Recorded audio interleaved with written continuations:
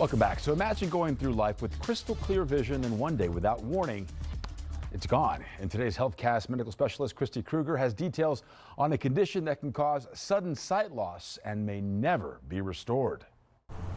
For 60 years, Rocky Burgess had clear vision. My vision was checked every year. Then suddenly, boom, right eye's gone, and it's not coming back. It's a devastating thing.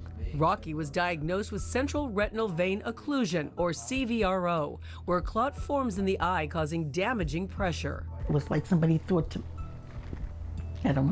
tomato at my eye. Splash. Cardiologist Dr. Adam Splaver says CRVO can be a warning sign of plaque buildup in the arteries, a red flag for other health problems. Central retinal vein occlusion is a marker or is an indicator that yes, the patient could possibly have a higher risk for developing coronary disease, could have a higher risk for atherosclerosis, have a higher risk for stroke, have a higher risk for peripheral vascular disease or kidney disease, because all of this is part and parcel of the same process. There's a 10% chance CRVO will affect Rocky's left eye, but Dr. Alan Mendelsohn says there's a worst-case scenario, a 50% chance that her right eye will develop a condition called neovascular glaucoma. When the eye starts getting very painful, red, the pressure's way up. Rocky is now undergoing special injections to help relieve the pressure and possibly restore some of her vision. I can't have fear. I have to have faith. And that's what I have.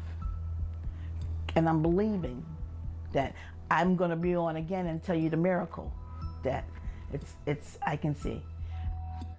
We sure hope that's true. All right, well, diabetes, smoking, and high blood pressure can all increase the risk of this central retinal vein occlusion.